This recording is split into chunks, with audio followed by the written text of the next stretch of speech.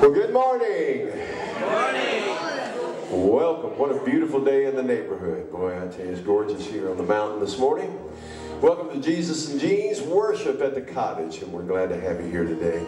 Especially if you're joining us via the internet, we stream every single week, and so we want to thank you for joining us wherever you are. We literally stream around the world, and so thank you for joining us. My name is Teddy Baker, along with my wife Jan, Jim and Sandra Pinner, Bobby and Dawn Privet, Chuck and Karen Watkins. We want to welcome you here to our Jesus and Jeans worship service. We've been doing this service for over 8.5 years now. Boy, I tell you, it's become more than anything I ever dreamed about. So thank you guys for supporting the ministry. Going to sing a little bit, do some contemporary praise and worship song, and then got a great old hymn that's probably one of my favorites. So everybody ready to praise the Lord? Yeah. Amen. Let's do it.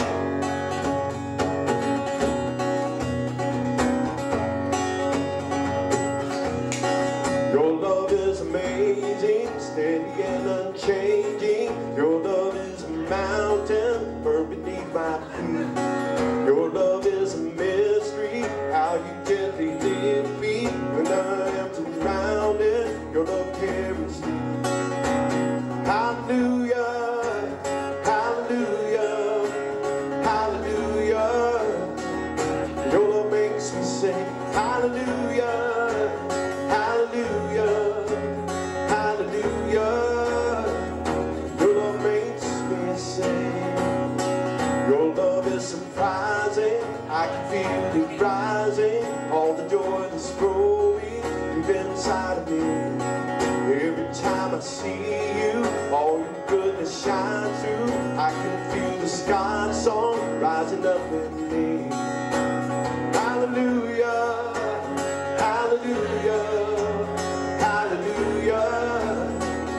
Your love makes me sing. Hallelujah, hallelujah, hallelujah. Your love makes me sing. Hallelujah, hallelujah, hallelujah. Your love makes me sing.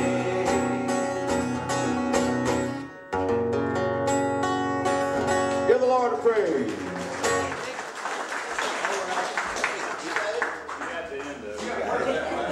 Sorry about that. We just got to square our eyes. Sorry.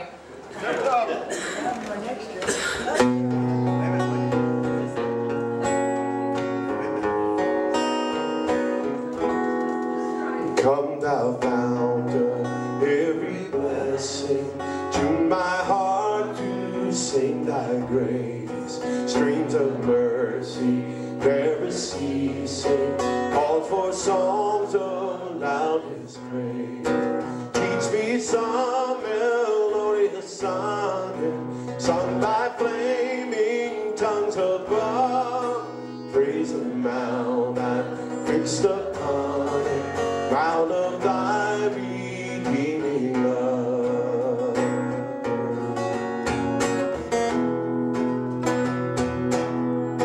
Here I raise my Ebenezer, here by thy help I come, and I hope that thy good pleasure safely to arrive at home. Jesus sought me when a stranger, wandering from the fold of God. He to rescue me from danger, interpose his precious blood.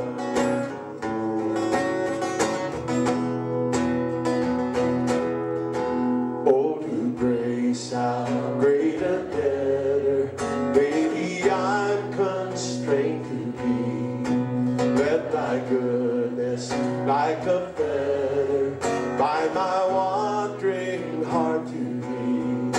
Prone to wander, Lord, I feel it. Prone to leave the God I love. Here's my heart, oh, take it, seal it for thy courts above. Here's my heart, oh, take it, seal it for thy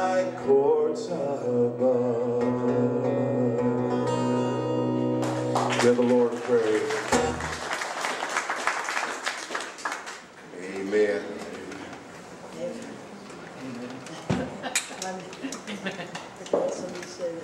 Some folks we want to pray for this morning. I want to start off by just having a kind of just a wonderful praise here. We want to give Jerry and Kathy Coleman. They're celebrating 60 years of marriage here. That's amazing. God bless you. Kathy. Oh boy, what a beautiful, beautiful legacy. I want to continue to remember Kaylin, baby Ryan, and we're going down in the morning to Jan's at home getting everything packed. You know, we pull a trailer when we get her stuff packed, and then I get a bag. And so she's getting ready to go out. We're leaving out early in the morning to go meet our grandson Ryan Lawrence, and he's doing good. Praise the Lord. But one of the things, their whole family, they all tested positive for COVID, and so the whole family has been going through different stages of COVID, and but they're saying that the baby is fine, you know, just because of the antibodies that the baby's developed during birth. So just pray for continued health for Kaylin, and she's starting to get back to a little more to normal, but just that we can get COVID out of the whole family there. Had all that I can tell you that. Kurt and Laura Mather, we're glad to have them back, and we want to continue to pray.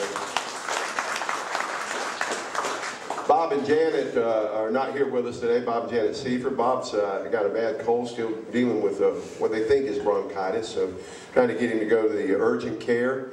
And Janet's daughter, Crystal, is in the hospital, and she's going to have a PICC line. She has a blood infection, and it's a streptococcus infection in her blood.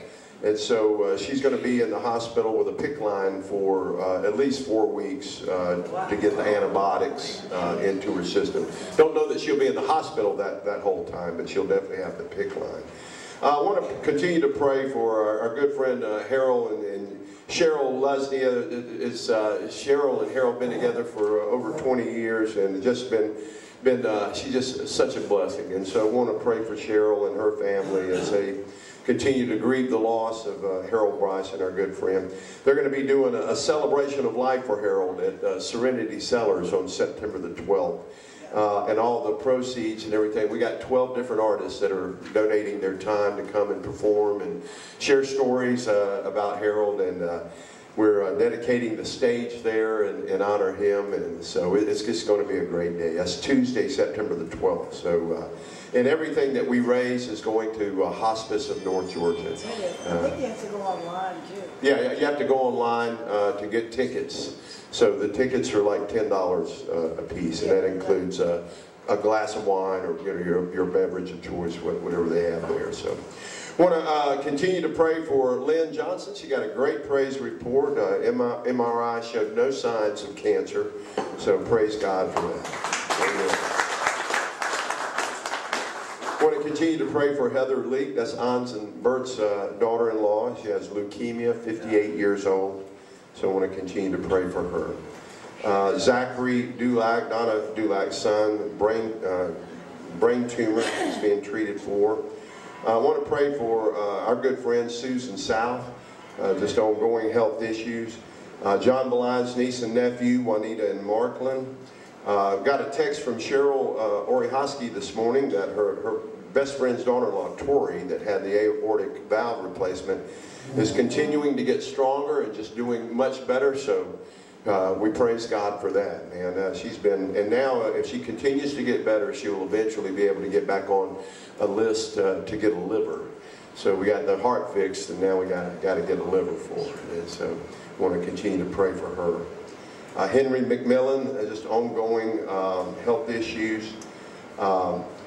Lisa Reed's brother-in-law, Randy Fear, he's been brought home and under hospice care, just not doing well with fluid around his heart and some other issues that are going on, and so they decided he wanted to come home, and so now they've got him under hospice care. Morgan Wilkins, tumor behind the retina. Maria Barbado, we want to continue to pray for the vertigo. Bruce Johnson, our good friend Kim Johnson, her husband has cancer. Steve and Kathy Schmidt, Joe Young is their sister-in-law. I want to pray for Steve too. They went on a trip. Steve came back and tested positive for COVID as well. So I want to pray for Steve, Joe Young, and then Steve's uncle, Phil Nelson, who also has cancer. I want to continue to pray for our two young folks, Hinton Dalton, that was in the car accident in Hiawassee.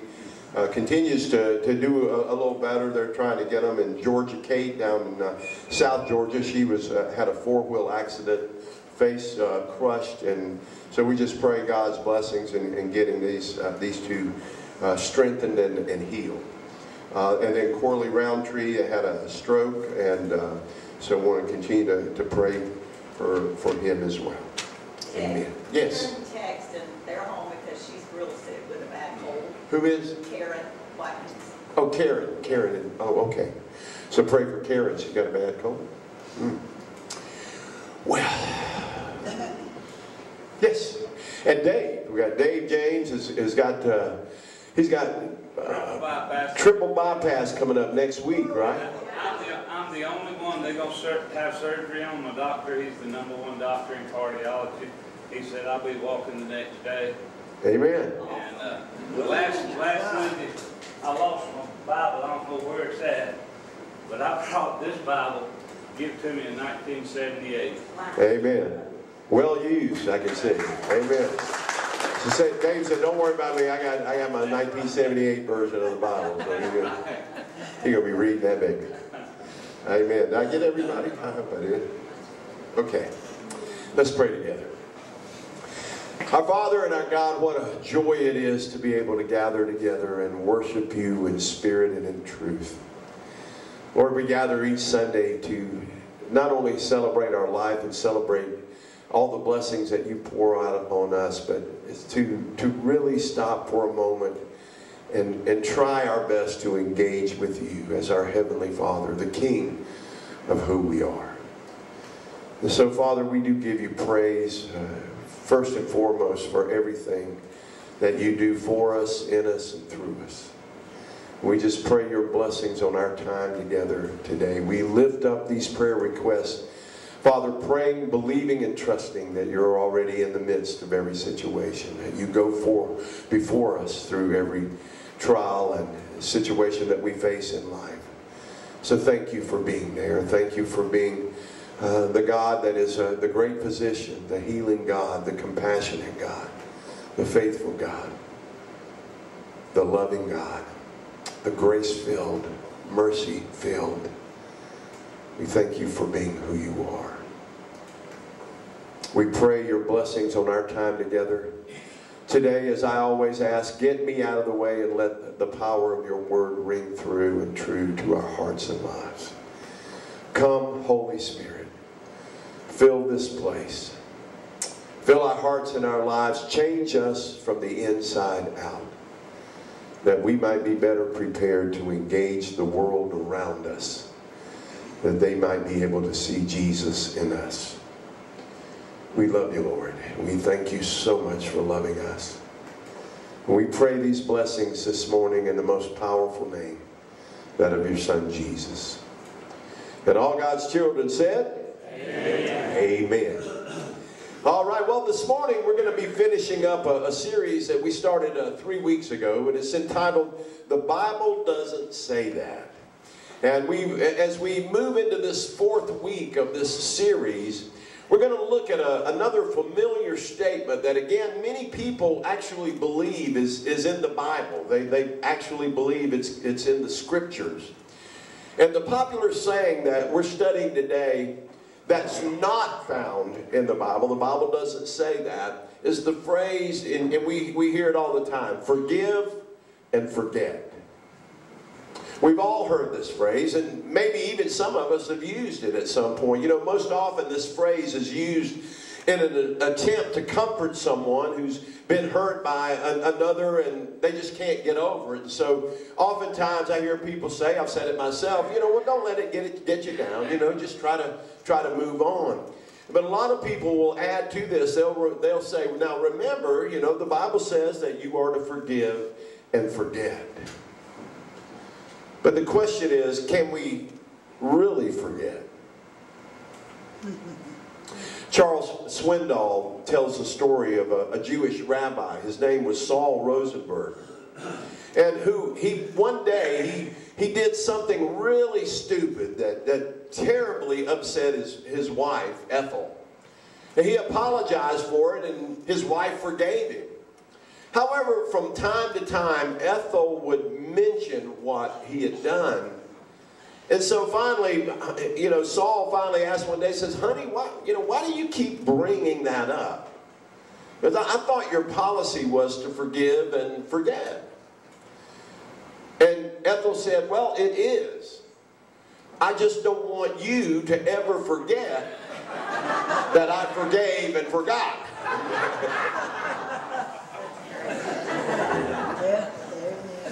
You know, if someone were to ask you to make a list of the people that have hurt you, you could probably write out a long list of those that have caused you pain at some point in your life. I mean, it may come from family members, it may come from friends, it may come from co-workers, it may even come from fellow believers, fellow Christ followers. And so many relationships have been shattered because of cruel words and actions that have left those who have been hurt feeling somewhat betrayed. You see, you seldom forget the hurt or the pain that someone has caused you. And here's the important part. God doesn't demand that we do so either. God doesn't demand that we just forgive and just forget everything. Because God is very realistic about our ability to forgive others. He demands that we forgive. But He also knows that there are some hurts that have produced deep scars in our lives that will always be there. And Paul tells us in Ephesians 4:32, that's one of the verses that we're going to be looking at. We're going to be looking at Ephesians 4:32, Hebrews 8. And so Paul says in Ephesians 4:32 that we are to forgive as God has forgiven us. In fact, the entire verse says this. It says, be kind and compassionate to one another, forgiving each other just as in Christ God forgave you. And that's another one of those verses that is, it's an imperative statement. Again, when you see one of these verses, what have I always told you to do? You know, you put your name in front of it. Teddy, be kind and compassionate to one another, forgiving each other just as in Christ God forgave you. God's forgiveness of our sins is the basis, it's the foundation for us to be able to forgive others who sin against us. If you were to take a moment to think about all the sins that you've committed in your lifetime, I believe that we would all be amazed at how forgiving our Heavenly Father has been toward us, especially me, and especially our past life. Amen? I mean, I think we would be surprised at how much God has forgiven us for. Even the Apostle Paul would refer to his past life. And he said he called himself, he saw himself as a persecutor of Christians. And he would talk about the mercy that God bestowed upon him, the worst of sinners. Listen to what he wrote in 1 Timothy chapter 1, verses 12 through 15. He says this. He says, I thank Christ Jesus our Lord, who has given me strength to do His work. He considered me trustworthy and appointed me to serve Him, even though I used to blaspheme the name of Christ. In my insolence, I persecuted His people. But God had mercy on me because I did it in ignorance and unbelief. Oh, how generous and gracious our Lord was. He filled me with the faith and love that come from Christ Jesus. This is a trustworthy saying, and everyone should accept it. Christ Jesus came into the world to save sinners, and I am the worst of them all. Here's a challenge for you. Go back in your memory as far as you can. And think about all the times that you've disobeyed. Think about the times when you mistreated others, when you lied to make yourself look innocent. Maybe you stole something from a store or an individual, maybe a company that you used to work for. Maybe you got caught. How about the time when you were out of a job and you cursed God? I mean, think about it. Think about hurtful words you've said, gossip you've spread, friends you've betrayed, friends who have betrayed you. Now, I've barely scratched the surface when it comes to listing all the sins that we can deal with, all the ones that we've committed over the years, and I guarantee you, I can fill up a 30-gallon dumpster. Barely scratched the surface. But the good news is this. If we have turned our lives over to Jesus, God has forgiven us. And not only just us, He's forgiven every single sin that we've ever committed or will commit. And because of that, the Bible tells us that we are to forgive those who sin against us. And the issue is not whether we should forgive. That's a command. Like I said, that's an imperative statement that God gives us. It's the forgetting part that is the most difficult for us. There are some sins that have been committed against me that I will never forget, no matter how hard I try. Then there are some sins that I've committed against others that I wish I could forget, but I can't. And so what does the Bible say about forgive and forget? This morning I want to share one truth about that, and then I want to share the solution that I believe will help us learn how to forgive and to forget. So first, let me share the truth with you. Number one, God does not forgive and forget.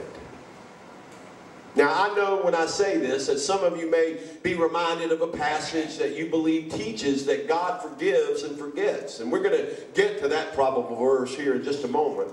But first, let me ask you some questions about some well-known biblical characters. How many of you know about the sin of adultery and murder that King David committed? Anybody remember that? Yeah. How many of you know about how Peter had denied knowing the Lord 3 times on the night that Jesus was arrested? Anybody remember that? Yeah.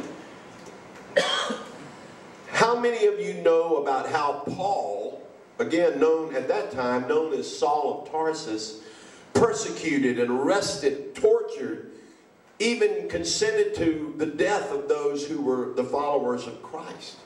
Anybody remember that story of how Paul acted out toward the church?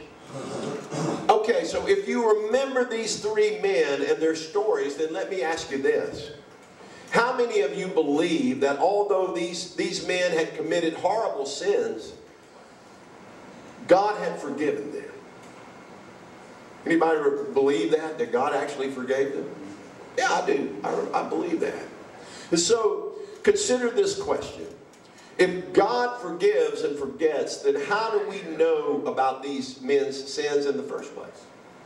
How do we even know? You see, the reason we know about the sins of Peter, Paul, and David kind of sounds like a 60s movie. Yeah, the reason we know about Peter, Paul, and David is because God inspired many writers to record the sins of His people throughout history. people whom he had forgiven. Yet their sins, with all of its ugliness, are exposed right there on the written pages of Scripture. They are written there for all of us to read throughout the ages. So here's the thing. All the sins that you and I have committed throughout our lives, God remembers each and every one of them. Even though,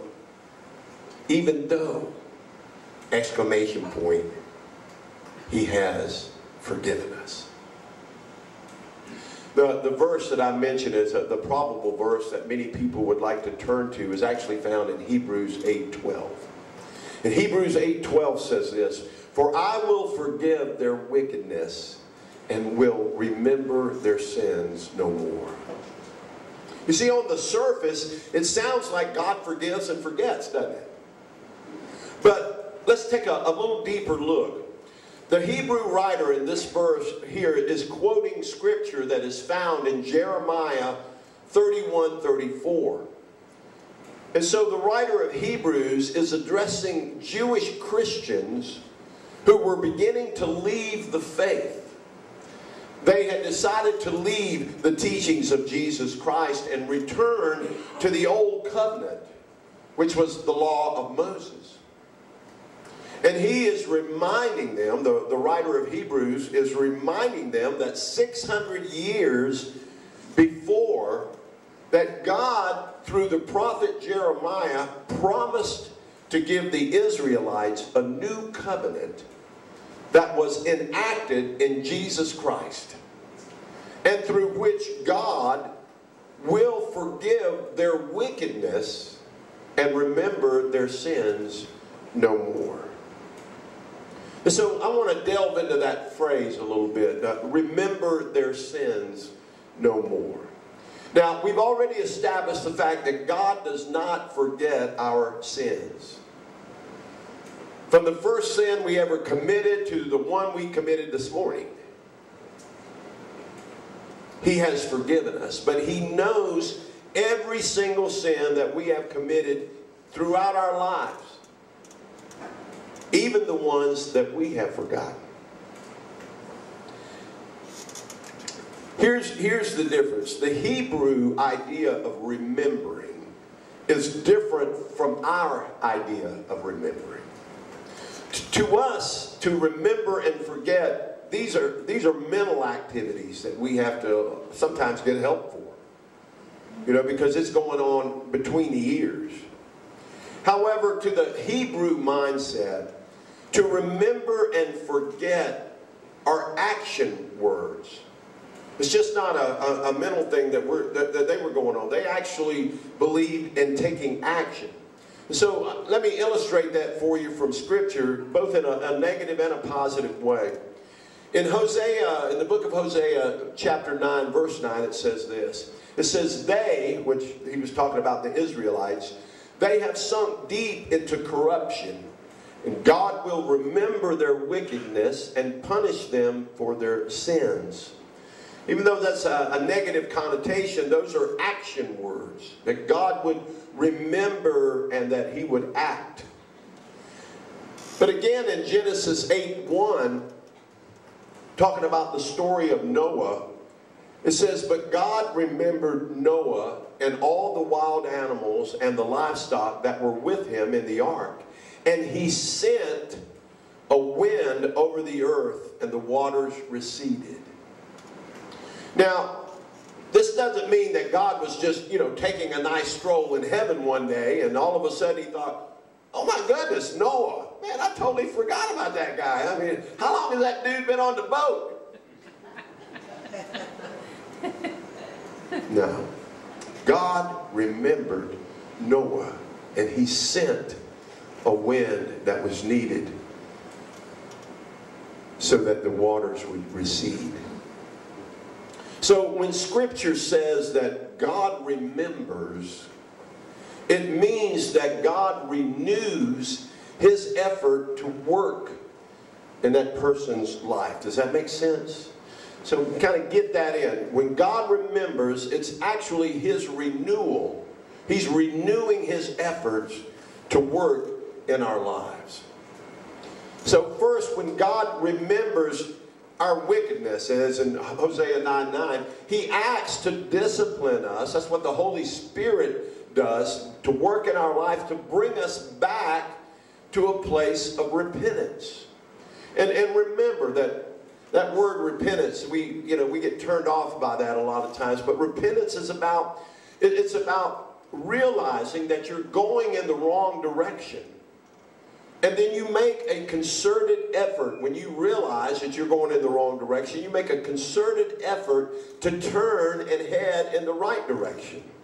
And you bring those who are with you. You confess to them, hey guys, we were going wrong. Now we need to turn around and go back this way. That's what repentance is that you realize, okay, I'm heading in the wrong direction with you, God. I need to get back. I need to get back in the right place. And so I want to go and follow as the Holy Spirit leads me. Secondly, when God remembers His promise or His covenant, He acts to shower each one of us with His grace. When God remembers, He acts. And so when He remembers us, He acts toward us in grace. So, again, what did God mean when He said, I will remember your sins no more? Well, it doesn't mean that He forgets our sins, but rather those of us who live in the new covenant, we have given our lives to Christ, and we're following Him. We have become Christ followers. What it means is that God will not now or ever act toward us in the way that our sins deserve. That's why I tell you all the time, what I deserve is to be in hell with a broke back. That's what I need to, that's what I deserve. But that's not what God gave me. He offered me His grace. Here's one of my favorite sayings from Brennan Manning. Brennan Manning was just a great man of God, but he struggled within his own life and had his own struggles. And he wrote this. He said, God loves you unconditionally as you are and not as you should be, because nobody is as they should be. We're all a work in progress every single day of our life. And God is continually working through the Holy Spirit to change us from the inside out. That's why Romans 6:23 is such a powerful verse. For the wages of sin is death. That's what we deserve. But the gift, very powerful word, that word but. What we deserve, but that's not what we got. But the gift of God is eternal life in Christ Jesus our Lord. And that's how God acts toward us. Does that make sense? So when you actually realize, you know what, man, this is what I deserve.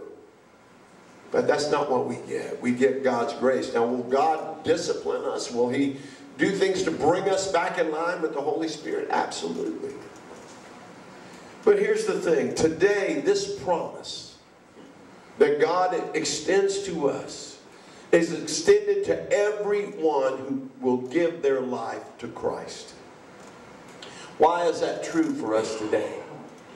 It says in 2 Corinthians 5:19, it says, for God, the Father, was in Christ, reconciling the world to Himself, no longer counting people's sins against them. And He gave us this wonderful message of reconciliation.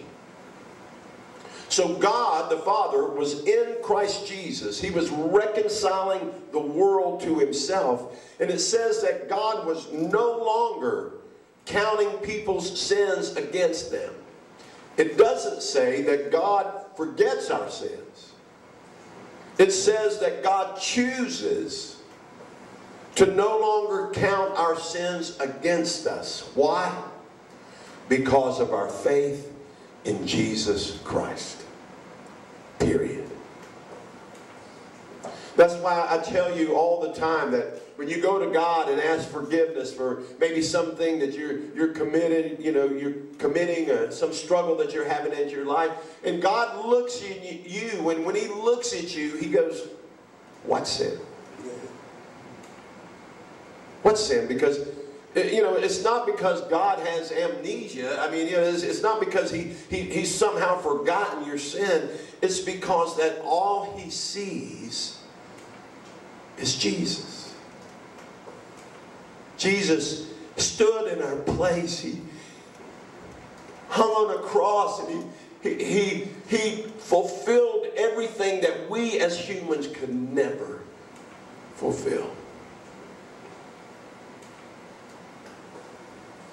2 Corinthians 5:19 also tells us that now, because of this great promise and this great gift that God has chosen to do, not counting our sins against us, that now we as Christ followers have been given this wonderful message of reconciliation to impact the lives of our friends, our families, even those that the Holy Spirit brings into our sphere of influence. So what's the solution to all of this? We are to forgive as God forgives. Since Paul said that we are to forgive each other as God forgives us, then how do we personally put that command into action? Forgive and remember their sins no more. Phew. I got to tell you, I don't do well with that. I try to have a short memory, but there's just some stuff that just keeps raising up its ugly head that you have to deal with. Although God does not forget our sins, He chooses not to remember our sins and act against us. Again, there are some offenses that have been committed against us that we will never forget. But we can choose to forgive and remember no more. Clara Barton, she was the founder of the American Red Cross, was a victim of a vicious lie told by a former friend. But she had forgiven her friend. But years later, another friend came and had reminded Clara of the lie that was told about her. And when she ignored the comment and acted as if she had really never even heard of it, her friend recalled the conversation for her. And she said, "Don't you remember that?" Clara Barton said, "No, I distinctly remember forgetting it." So how do we do that? You see, when I forgive someone who has hurt me, how do I put remember no more into action? I want to share with you 4 what I believe are steps that we have to consistently make that effort. And I believe it will help all of us to forgive and remember no more.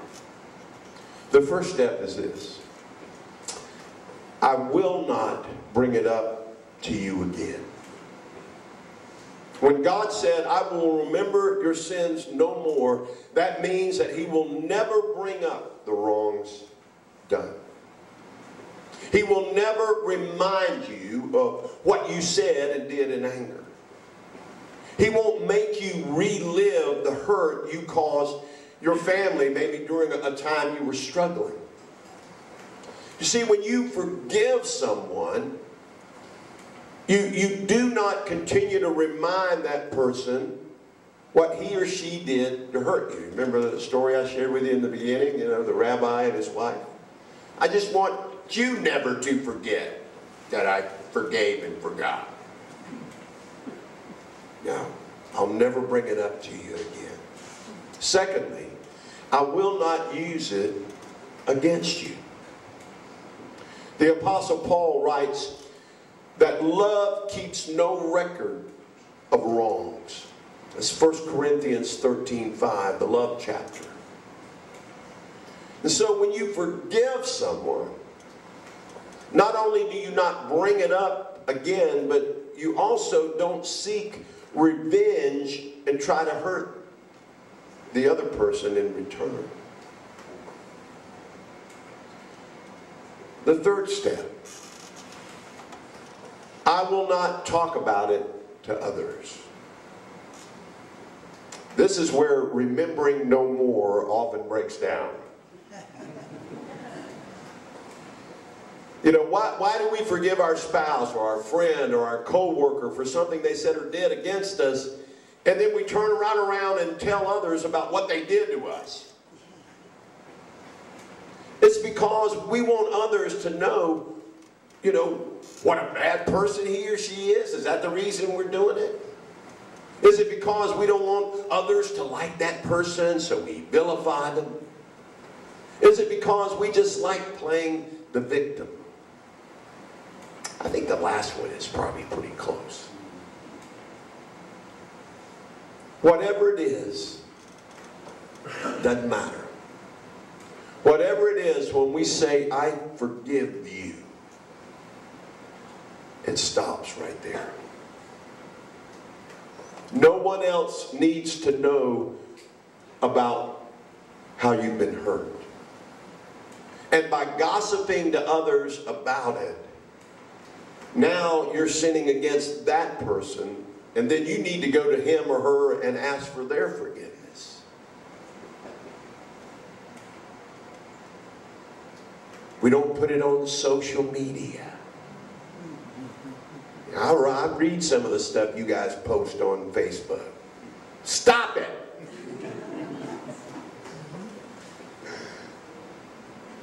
I got to where I just don't communicate that way on social media anymore. It's kind of like your grandmother always used to tell you. If you don't have something nice to say, what? Keep your mouth shut. Don't say anything at all. It's very, very difficult sometimes. But if you're going to forgive and remember no more, consistently, we have to take these steps. The last step is this: I will not dwell on it. I will not just keep going over and over and over in my mind about it. Paul said that God has given us the ability to take captive every thought and make it obedient to Christ. That's 2 Corinthians 10:5. God has given us that ability to take captive every thought and make it obedient to Christ. Now again, I know that there are some hurts that you'll never forget, no matter how hard you try. However, once we have forgiven someone, we are not to intentionally try to remember and dwell on the offense and just keep rolling it over and over, and then this little bitty thing gets out here like, oh my God. And it's turned into something it never was meant to be.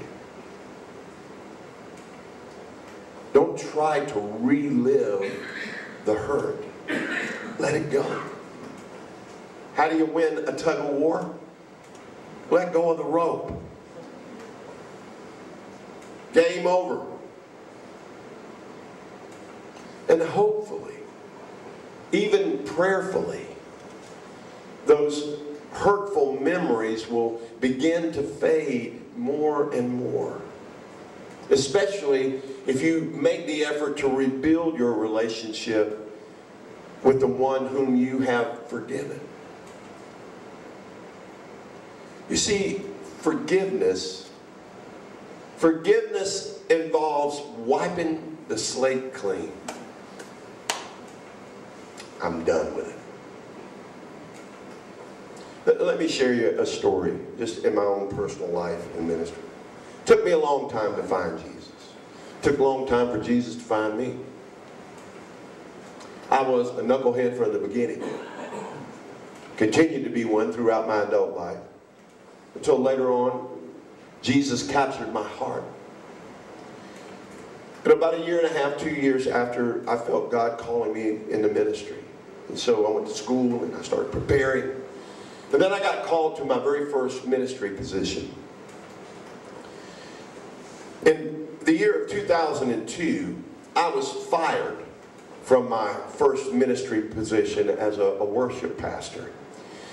And it was for no other reason than the pastor that I served under, a man that I had actually grown up with.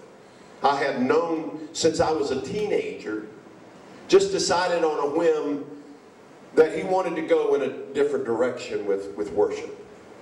A direction that he felt I couldn't handle. So he fired me.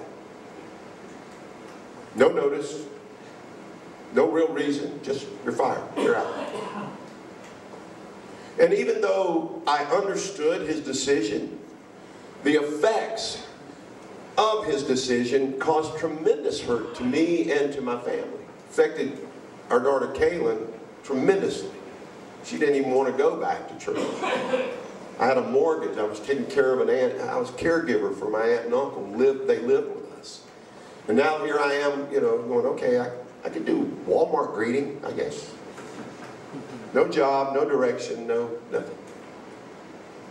And I had been with the church since 1997, and I was committed to the vision, the values of this community of faith that this pastor had set out. So much so that over the years, I had actually neglected my own family in order to make myself available to the needs, excuse me, that he set forth in our mission and our ministry statement. Every church has one of those.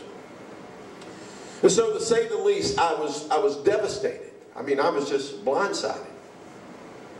Hadn't been warned. We did evaluation. I mean, nothing. Just, you're out.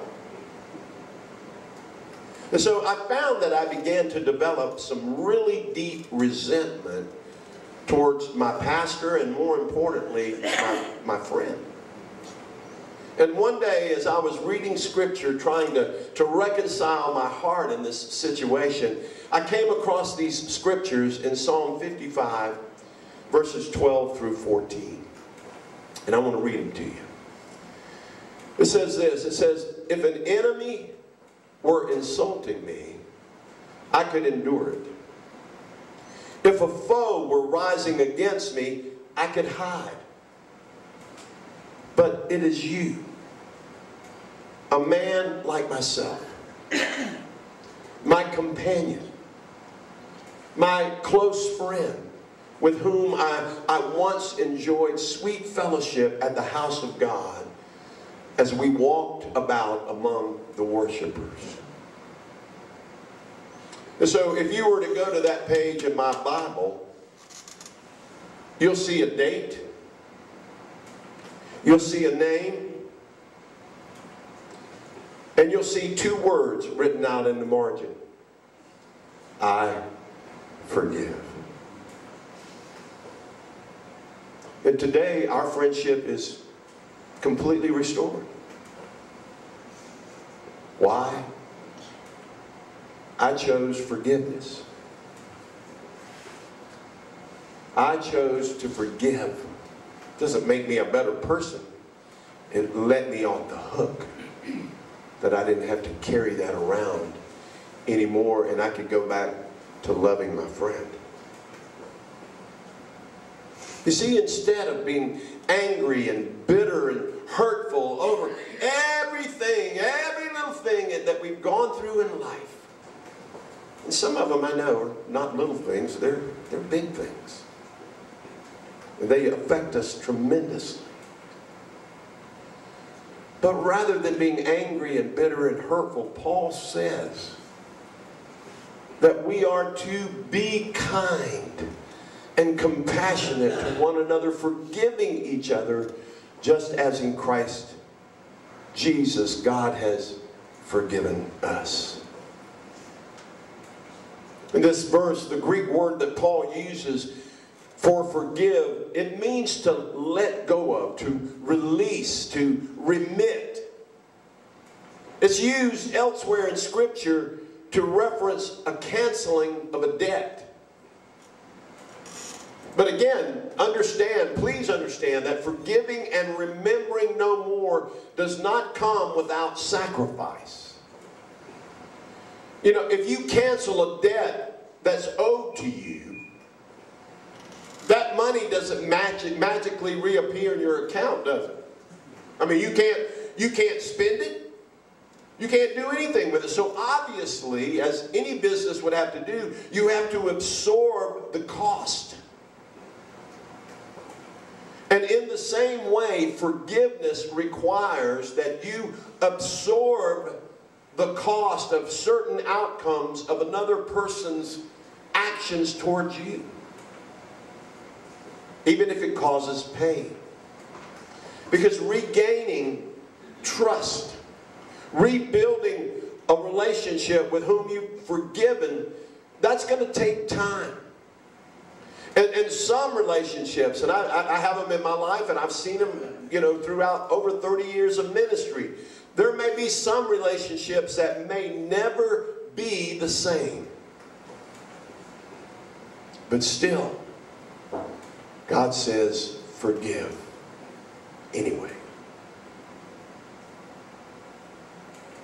1 Peter 2:24 tells us that Jesus absorbed the cost of our sins on the cross. We don't deserve it.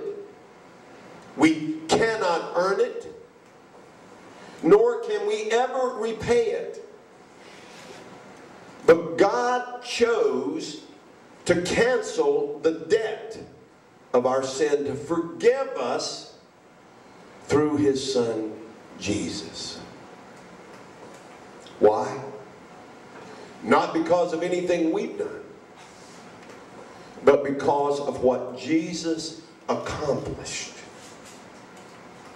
Jesus was obedient to the Father, even unto death. God, our Father, chose because of Christ's obedience. He chose, our Heavenly Father, chose to remember our sins no more. This is how we are to forgive those who have sinned against us, and then remember no more. It takes effort. But I believe our lives will be better for it. I want to close with one last story. There was a husband and wife who'd been married for 20 years. And they were beginning to have more than usual disagreements. There was disagreements with hurtful things being said. And so they decided that maybe the best thing to do was to list each other's faults on a notepad and then discuss them in a civilized manner. And so they sat down at the table across from each other, and they both began writing, and the wife wrote down 5 of her husband's faults, and she put down the pencil. But then she noticed her husband still writing, and in fact, he was writing and then erasing, and then he was writing some more. And she thought, well, he must be trying to perfect his list. Well, I can do that too. And so she picked up her pencil and she started writing this long list. And then she flipped the page over and she started writing down the back side of the page and had this long list. And she wrote some more and kept writing. And after they were done, the wife handed her list to her husband. He's looking at the list. Leaves the top off the jelly jar. Doesn't put dirty clothes in the hamper. Watches way too much sports on television. snores too loud. On and on and on it went, one fault after another. Her husband told her how sorry he was, and he said that he would try his best to improve on the things that she had listed. And then he handed his wife his list. And on each line, a fault was listed, then erased, and then written in its place were the words, forgiven.